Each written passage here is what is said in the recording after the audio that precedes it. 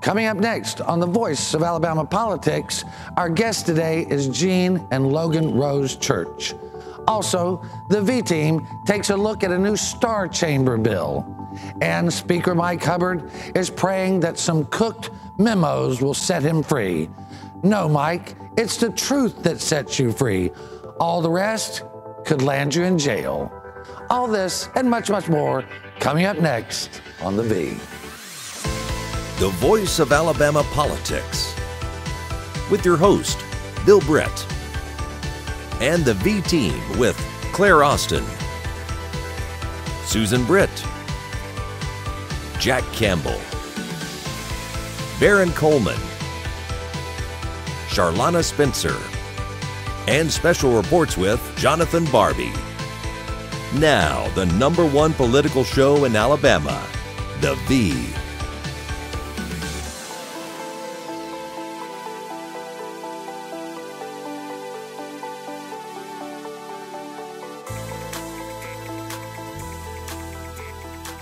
Welcome to the Voice of Alabama Politics, where we tackle the tough issues so you have the hard facts.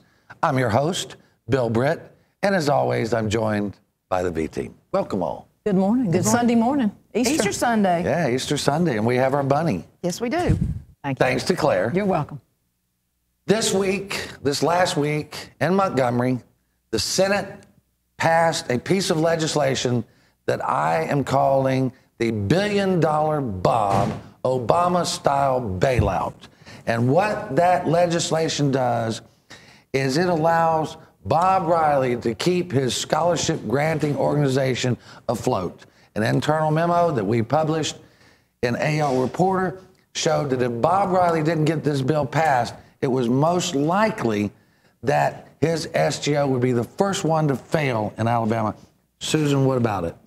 Yeah, it looks like it's actually designed for Bob Riley's SGO. And if it does fail, what it is right now, they don't have enough money to renew the scholarships that they had last year. Right. They've got $12 million left over that they want to roll over. Well, according to the original Accountability Act, you can't roll that money over. So they're having to do a special bill to let them roll that money over to pair it with the new ceiling of $30 million and be able to cover what Bob Riley's losses are going to be. And there's also a tax loophole, isn't there? There is, yeah, because what it does is that lets you go back and claim donations for the 2014 year after the 2014 year is over. So you can go back now in the middle of 2015, file an extension on your 2014 taxes, and claim tax credits for last year. This is a very unusual thing that's not done in almost any other arena. Egregious. It sounds awfully egregious. I mean, the thing is, the fact is, we ran the numbers, and this gets Riley basically where he needs to be to keep it open. They had 1,800 students that renewed, and they don't have the money. Leslie Searcy, who runs the SGO, said back in December that they only had a little over $600,000. Well, just to get those kids back in school, you need $15 million just to renew them. They don't have it, Susan? No, they don't have it. And why? Because they say the Supreme Court messed them up. They say the Supreme Court, that lawsuit messed them up. The problem with that is other SGOs raked in the money during the last year while the exact same scenario was playing out. This thing was on appeal in front of the Alabama Supreme Court. Bob Riley's group raised $600,000. Drayton Neighbors' group raised $13 million. Didn't seem to bother Drayton's donors. No, it didn't. But one of the things we understand is Riley's donors, which we don't know because the Accountability Act has no one that's accountable for it. His donors were all people he had done business with when he was governor. And these companies, they don't want to give $15, $25 million every year. They were like, hey, one and done. So he's having problems raising money. The other thing that we were able to bring out this week, and we didn't know this, Leslie Searcy said the 990s, which are the tax, what do you call those things? Tax returns for nonprofits. She said we would find out under that their tax returns that Bob Riley didn't make any money. Well, what we found out under the tax returns is not only we don't know how Bob made any money, but we know he doesn't own the SGO. The SGO is owned out of Florida by Step Up for Students. That was revealing, wasn't it? It was very. This is Kirtley's group, the group that we've looked at before that had problems with SGOs. Riley's SGO is a wholly owned subsidiary of Step Up for Students, who I think also has another SGO in Georgia as well. Well, it's just interesting. We all thought it was an Alabama-based SGO, and it's really not, Claire. Well, he used the one that had already been established, the gentleman out of Florida they were working with and pushing this. And obviously, from my understanding now, that former Governor Riley is the chairman of that group. Is that correct? Right. He's the chairman of the Alabama, and he's also tied into the group in Florida. And one of the interesting things we found, Barron, and I think you've looked over the 990s, this group has 300,000 plus in reserve after they have fulfilled all their scholarships. 300 million. 300 million, right. 300 million, including about 150 million in cash. That's taxpayer money that should have gone into classrooms in Florida, Georgia, and Alabama that is sitting in a bank account in Florida, not going into the classroom. I mean, our schools here, Claire, they don't have textbooks. They don't have school supplies. I know. They don't even have toilet paper, and they're sitting down there with 150 million in cash. I mean, this is outrageous, isn't it? I mean, there needs to be some kind of accountability over these SGOs and these step-ups. I mean, if that, with that kind of millions of dollars sitting in the bank account and reserves in these 3 states, the public education is. And I believe Roger Smitherman said it on the floor just a few days ago when they were talking about the Accountability Act. It would take $60 million to get all the textbooks that Alabama students need, yet they're sitting on 120. Well, it's just amazing. I mean, that's Florida taxpayer money, but I mean, this was interesting to find out. One thing, we've only got about a minute to get to, is they passed out of the committee that bill we talked about about a month ago, the Star Chamber bill, that would give 12 legislators, 12 elite legislators, the right to say who got money, what agencies could be cut for money, and all this stuff after the fact. Barron, it is outrageous. It is completely outrageous. The governor has called it unconstitutional. To me, it's unconscionable that the legislative body of 140 elected people would appropriate money to different agencies, and then they would turn around and say, no, we're going to redo it. We're sending that money over here. It's unconscionable. I mean, it's a power grab. Right. Oh, absolutely. I mean, but it is really amazing, given the circumstances in the state of Alabama with the leadership in the House, that he would have the audacity to get someone to introduce that bill that would allow those 6 in the House and those 6 in the Senate to basically control all of state government. This and is it a takes Mike the governor Hubbard out of it bill. completely. I'm sorry. No, it's just a Mike Hubbard bill. It's his idea. Yeah, and it takes the governor out of the mix altogether. I bet you the first agency they would gut would be the Office of the Attorney General. Absolutely. I wonder why. I can't imagine. Well, the governor was on your show earlier this week, and he did say it was unconstitutional. Yeah, we had the governor on the radio show, and he said that we asked him about the bill. He said it's unconstitutional. Flat out. I mean, there was no hesitation. When does that stop them from passing bills that are unconstitutional? Well, it doesn't seem to ever stop them, but we're going to have to hold it right there. You're watching The Voice of Alabama Politics. We'll be right back with some very special guests, Gene Church and his daughter, Logan Rose Church, the authors of Rose's Law. Stay tuned.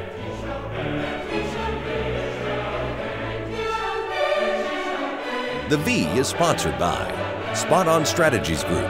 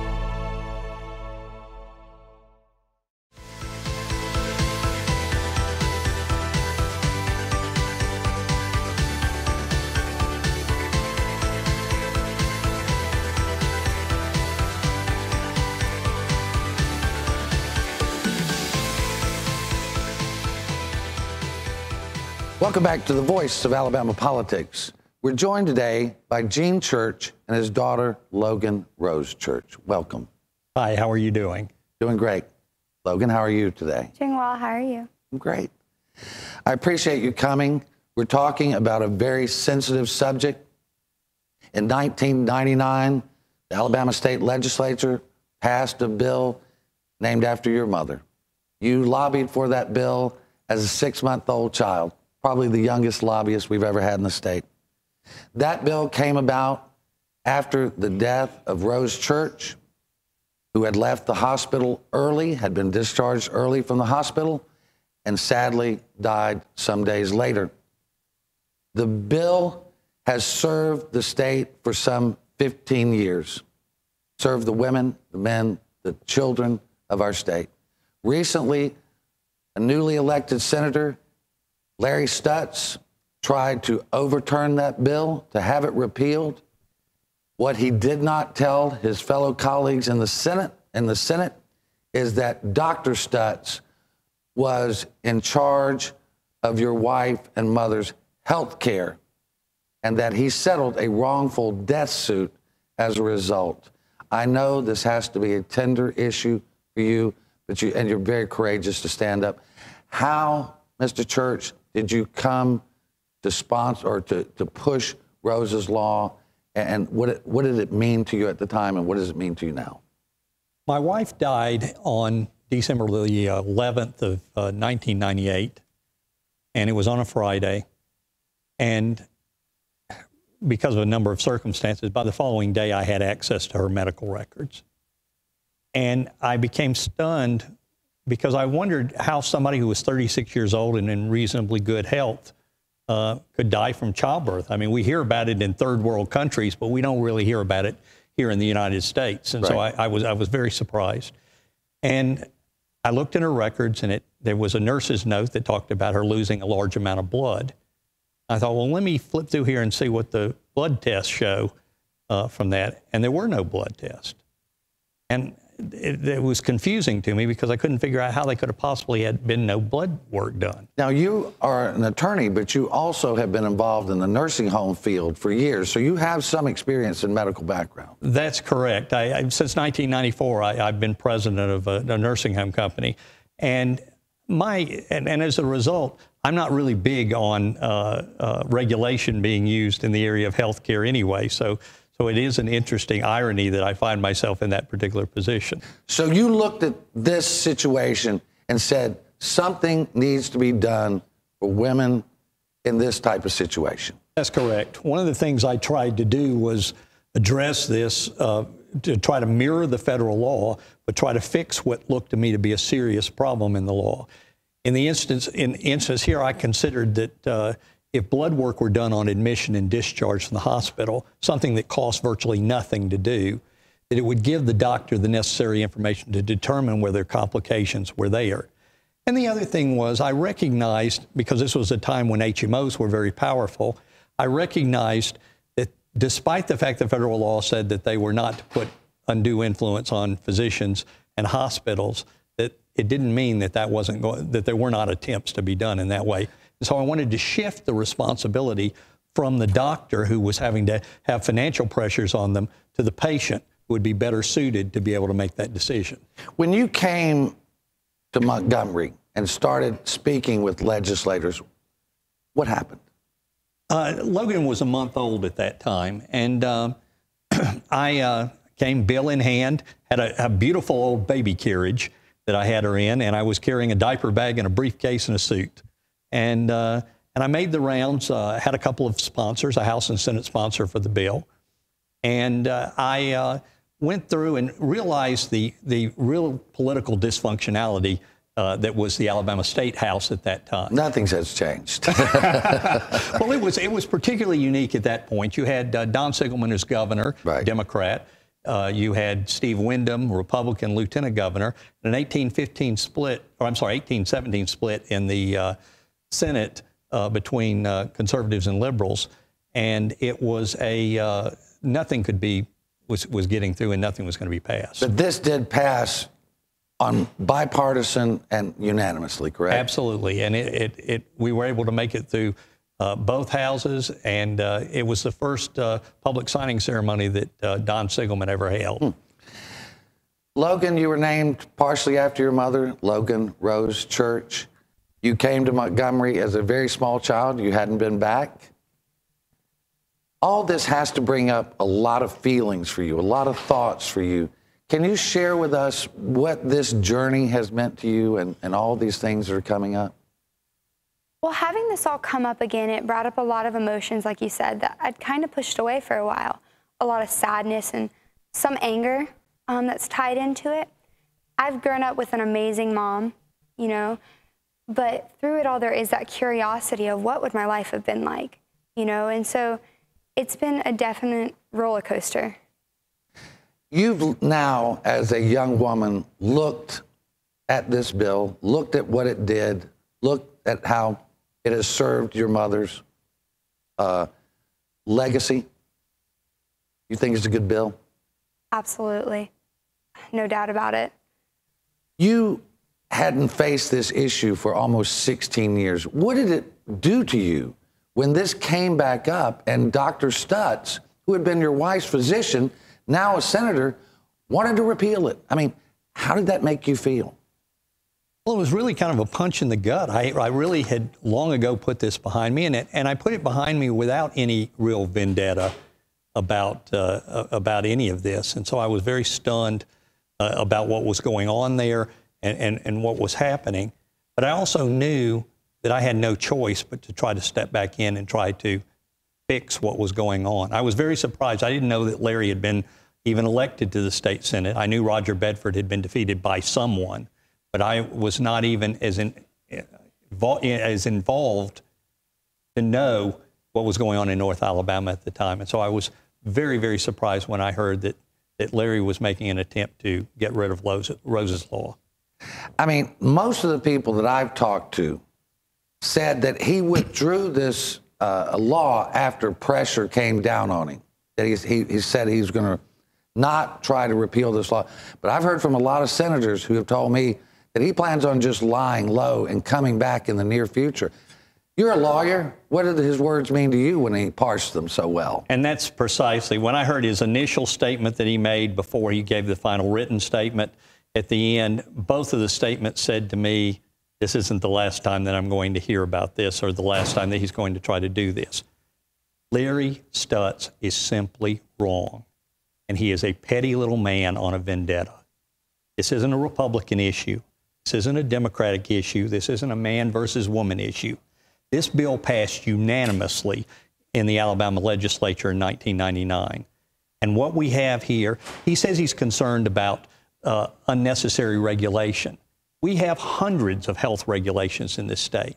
Isn't it amazing that one of the first things he picks out is the very law that he was tangentially involved in? I mean, both you and Logan, you have expressed to me that you're conservative, you have conservative values. Don't you think that protecting a woman's health, Logan, is a conservative value? Of course. Why should the health of a woman to a conservative be any different to a liberal? Shouldn't be, should it? Larry Stutts, I think, has done a bad thing. Let's hope that the voters next time recognize what a bad thing he's done and send him home. Thank y'all for being with us today. You're very good people, and we're very lucky to have you come back to Alabama and share with us. Thank you so much, Bill. You're watching The V. Our guests today have been Gene Church and his daughter, Logan. We'll be right back.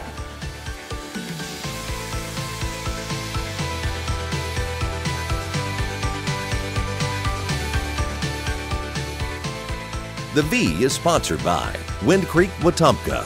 Find your winning moment.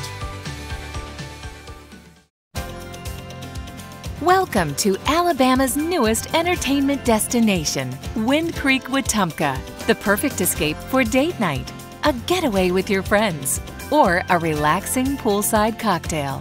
Whether it's a day trip to enjoy the best steak in Alabama or a romantic weekend, the finest Southern hospitality is just a short drive away. Wind Creek, Wetumpka. Find your winning moment.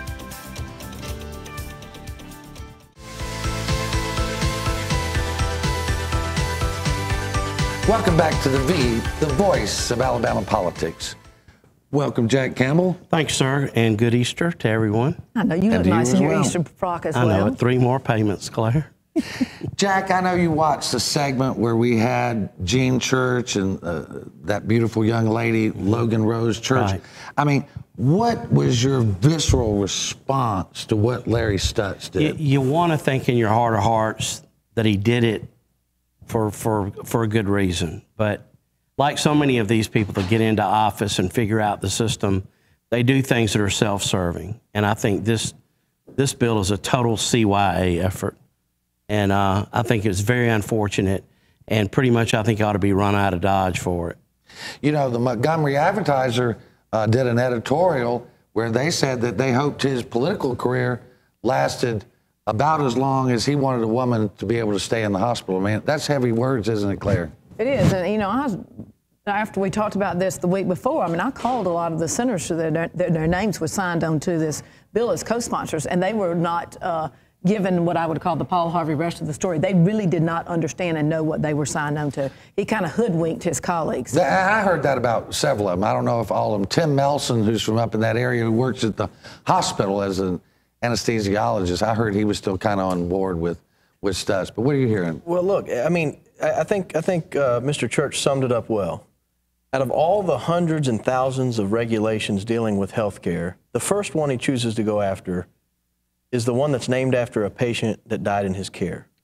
The second one he chose to go after was one sponsored by his opponent he just defeated and had to do with his wife's breast cancer. Right. This is the meanest, nastiest, pettiest man I've ever seen in state government. And that says a lot considering who our Speaker of the House is.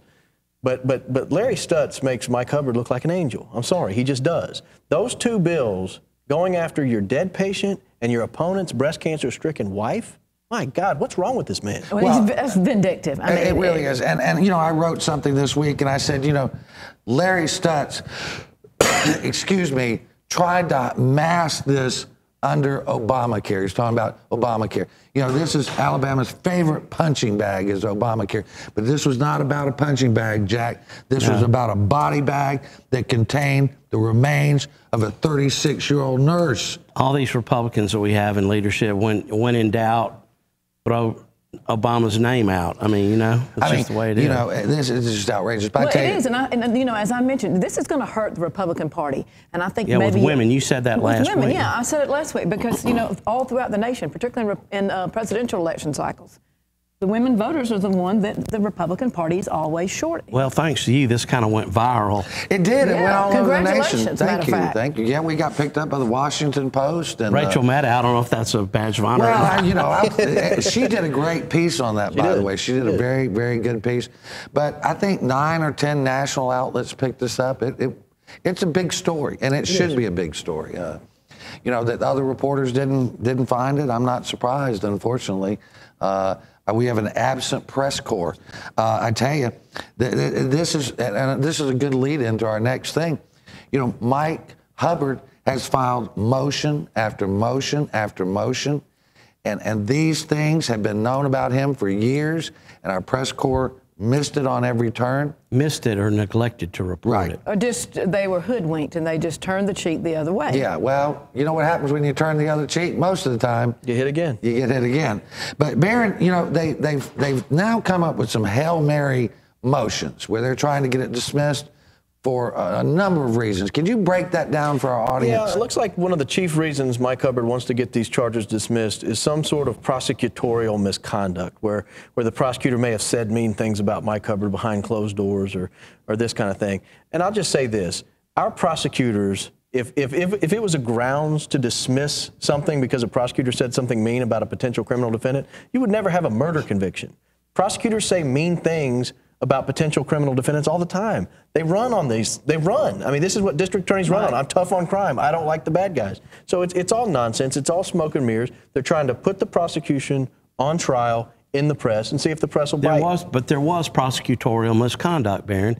Problem is the prosecutor was leaking information to the defense. Oh, this prosecutor was Sonny Reagan. Right. Unbeknownst to his bosses who work for the state of Alabama. Well, the whole thing, they just keep trying to take the heat off of what's really going on in his 23 indictments, and they keep trying to file one thing after another, just to try to create media stories to and this make is the him guy sound that said, better. I'm looking forward to my day in court. Let's get this thing rolling. And then let's roll it. he does all these stall tactics to keep him out of jail. Well, I tell you, he's kicking and screaming. And you know, the big show, I think, is April 15th. I think April 15th. We've all seen it. They're throwing everything against the wall, hoping something stick. And I'm going to go out on a limb here. I believe that if they really get hammered hard, if Hubbard gets hammered at that hearing, they're going to fold the tents, cut a deal, and do the time. Makes sense, doesn't it, Claire? It does, but that's a tall order. I mean, you know, he's a little man on the 5th floor, and he loves his money, his power, and control, and that'll be a tough day for him. Well, maybe we can get the corrections officers to call him Mr. Inmate number 9976. He may be going from filet to bologna here soon. Well, you know, this has been an outrage for our state, a disgrace for our state. I mean, Bob Menendez has been asked to step down. He has to leave his post as any authority he has, but yet Mike Hubbard clings to power. Jack, what is wrong with Alabama? I think we're just used to mediocrity. It's a shame, but we are. And the very fact that his fellow Republicans in the House don't have the courage to come forward and ask him to resign publicly, to me, is a sad, sad state of affairs. You know, and I've talked to so many, and the spin that they've been given by the control, by his lawyers and the Speaker is, y'all got to just say, hang tight with me. Innocent until proven guilty. Innocent until proven guilty. And I understand they had a knockdown, drag-out, caucus meeting about that, and they said, y'all have got to stand by me and say, those are the words y'all got to keep holding on to. They need to stand by the truth and the facts and get rid of Mike Hubbard. He's no man. He's just he's an opportunist. He needs out of the house. Where's Tammy Wynette when you need her? Yeah, right. Well, we're going to have to hold it right there. You've been watching the voice of Alabama politics. You can catch news stories every day on ALReporter.com, and you can catch us every Sunday on your ABC affiliate throughout the state. He is risen. Happy Easter.